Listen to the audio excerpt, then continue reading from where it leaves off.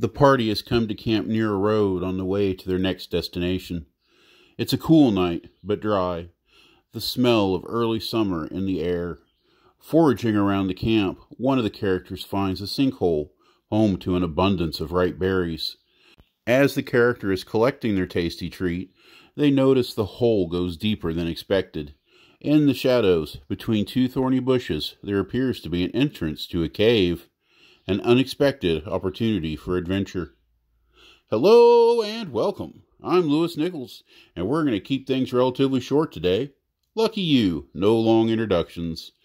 I thought we'd take a brief look at one way a GM might run a side encounter where the party finds a cave system. This approach takes a minimum of preparation and can be thrown in almost anywhere at any time. We'll also check in here and there on good practices, or at least my opinion of them, as they come up. So first, let's backtrack, because this little gully, overgrown with blueberries, can be whatever you need it to be. A sinkhole full of hawthorn, a fairy dimple full of mushrooms, whatever is required to fit your world or the season. It could just as well be an ice-filled crevasse. No matter, this is a great place to establish character habits and procedures. How do they respond when you mention something might be interesting?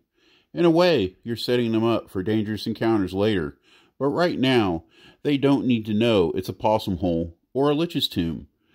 Don't assume the characters have gone into the pit. Certainly don't assume they've gone into the deeper hole. Ask them for an awareness check or a perception roll, and then give them the information. On a crit, maybe they even spot a glint of steel, a forgotten dagger, or shiny gold piece in the leaves. This just entices them to believe there might be something more down that hole.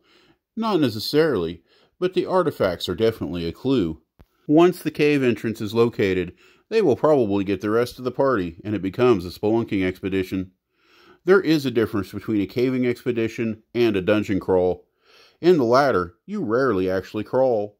This is an ideal opportunity for the smaller members, especially for those who can see in the dark. Dwarves, smaller Tagara, skinny elves, brownies, or whatever interesting yet diminutive Leto you might have in your party. Mid-range species will probably be alright, but will not have a fun time of it. A 5'6" human in chainmail is about as far as you can push it, and that will come with some sizable penalties. So, what's in this cave? Your tracker finds evidence the warren is often used by small woodland animals. There are skunk tracks from as recently as 3 days ago. A high check will reveal a small humanoid track over a week old, probably a kobold. As the gnome, or whoever, leads the way, have them make an awareness check. If they succeed, they prevent a normal spider from infiltrating their armor. If they fail, go on to describe the scene that you were going to anyway. Players, you make your way down into the tunnel, a little nervous that it's held together by roots and packed dirt. After 20 feet, declining at a slight grade, you find a dugout hollow where a bear might have once hibernated. There is some torn up armor and chewed bone. The passage continues. Investigation will reveal at least 2 kobold died here in the last few years. There are also bones from a number of small animals. Note, this is a spot where you can include money, treasure, or even a clue to some other adventure, if so inclined. If the party continues, they'll find a drop-off just 10 feet later. This is their first physical challenge, as the shaft descends 70 feet at a steep 80-degree angle. As this encounter may be run in various systems, I trust you to manage the details.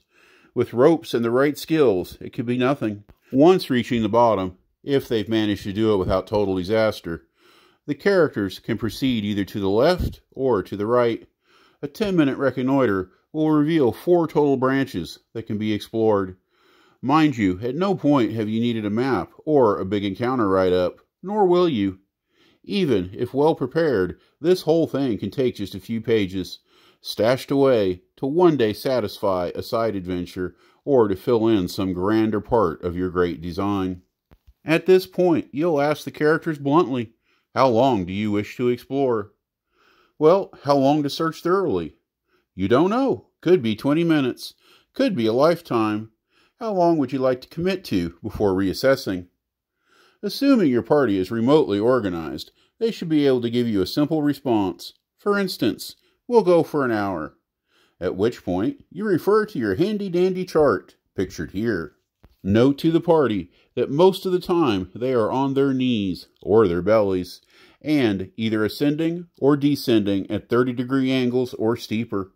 It's slow going and hard to check every nook and cranny. Even alert characters are in constant danger of ambush. Given that, feel free to spook them by regularly making the roll awareness checks to notice minor details. In all, the party would have to spend 11 hours in the cave system before feeling confident of full exploration. Along the way, I'd mix in 4 or 5 combats.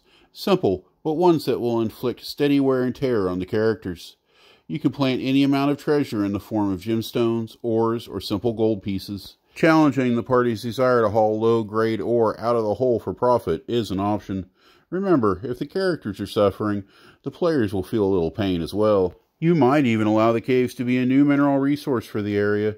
In fact, you can allow this encounter zone to contribute to your campaign in any capacity you need it to, or just forget it ever happened. In preparation, print or copy stats for a number of monsters that will, or at least might, be encountered. That way you're not figuring out random encounters on the fly. At no point should you worry about actually creating a physical map. The details of the ups, downs, lefts, and rights just don't matter that much in this case. All you need is a brief intro to serve as a front cover for your encounter. The first page should include any additional notes you need to get things started smoothly. Then your encounter sheets, and then a timeline. You can mix and match these for infinite side encounters throughout a campaign.